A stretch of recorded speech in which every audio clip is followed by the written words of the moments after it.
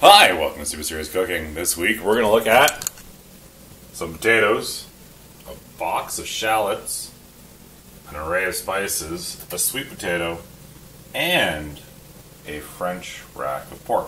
What makes it French? How it's cut. Look, the bones are exposed. Wow. And that pan. Will everything fit? Maybe. Okay, so you got your potato. You want to run it under some cold water. You want to clean it. And then from there, you're going to peel the potato. And then after you peel the potato, you're going to chop the potato up, of course, with the cleaver. And then we're going to take all those potatoes.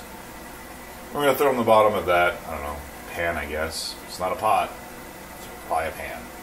And then we'll do the same thing with the pork. We won't peel it. We won't cut it. But we'll definitely wash it. Alright, so we got our potatoes and sweet potatoes, and we also cut up really poorly our shallots.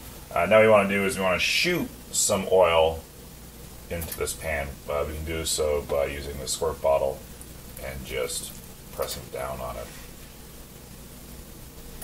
Like that much, I guess.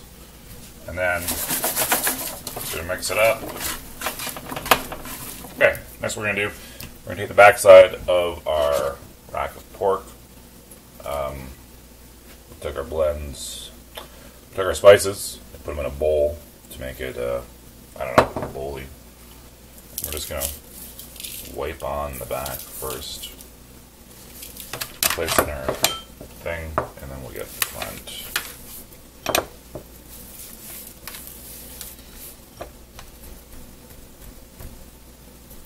Okay, then you can put some tin foil on it and put it in the oven. Bye-bye. Okay, thanks for watching Super Serious Cooking. This week we did a French rack of pork. What makes it French? The way it's cut, I guess. Whatever. See you next week.